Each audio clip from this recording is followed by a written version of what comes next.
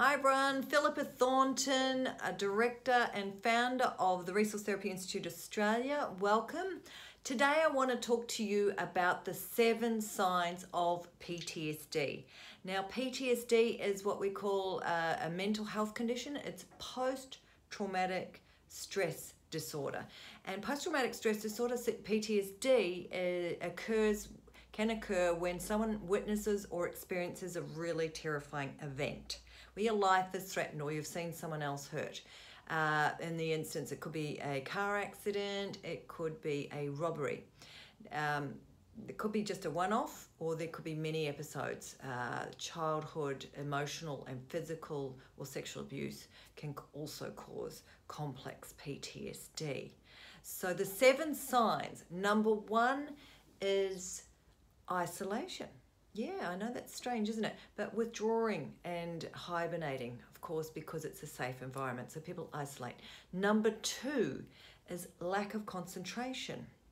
Because your fight or flight system's on and your adrenal pathways, your HPA axis is going out of control, your ability to focus and concentrate can be lost. Number 3, which is probably the most common that we've heard of, is flashbacks. Now, flashbacks can be physical, they can be emotional,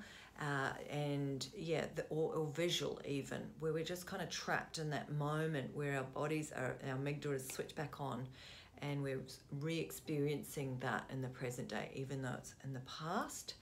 Number 4 is intense anger or rage or irritability, because it's a stressful event, so we can be intensely irritable. Number 5 is hypervigilance. That's where I am on the lookout, watching, keeping myself safe. Of course, we know our cortisol levels will be really up, our adrenal pathways and our bodies like this.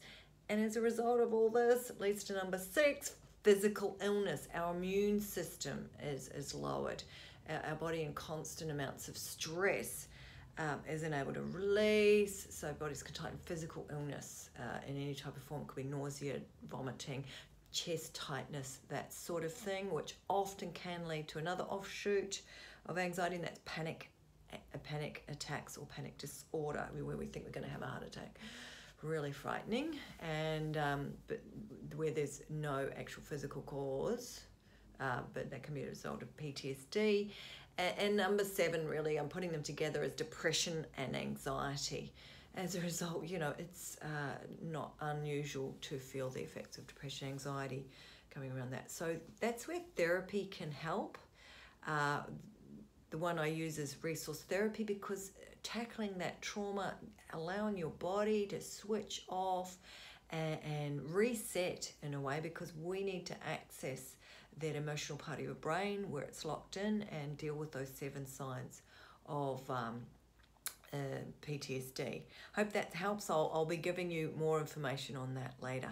Bye for now. If you have an experience of PTSD or want any more information, please drop a comment in the box below. Love to hear your thoughts and reflections, and you're welcome to pass this information on to help others. Thank you. Bye for now.